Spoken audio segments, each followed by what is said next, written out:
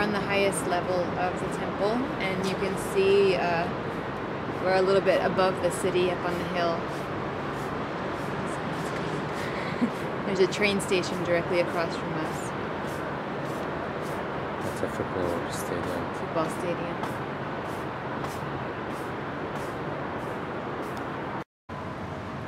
Okay, we're here at the temple where ashes are kept, and we're visiting Leo's grandfather and grandmother and uncle and some other relatives whose ashes are kept inside the temple.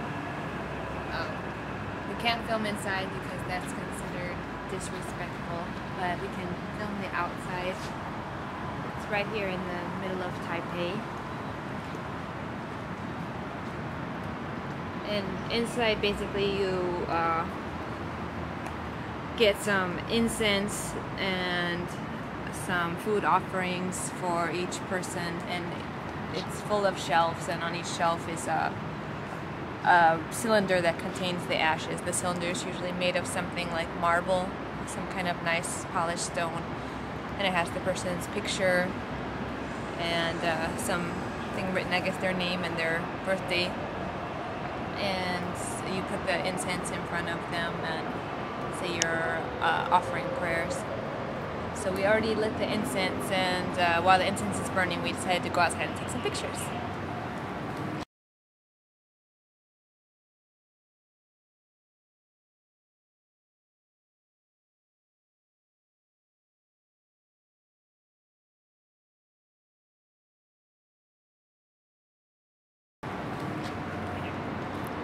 Can I say something too?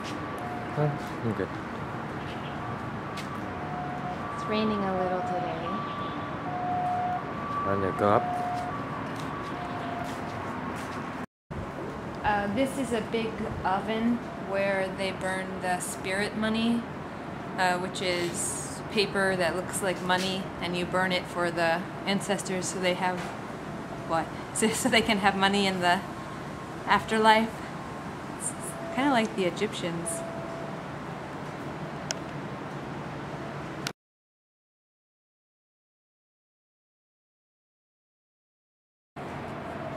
Here's another big oven for burning the spirit money, and Leo said the burning the spirit money is actually a Taoist belief, not a Buddhist belief, so his family doesn't do that, but we see Taoists burning spirit money all the time. So you have to open the little door and then, you know, just burn it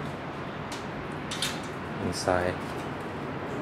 Yeah, there's a bunch of ashes inside, and you can smell the paper burning, you know, all the time on the street. Ooh, it smells in there. I think it's too dark. I don't think you can see, but those are ashes of all the burnt spirit money.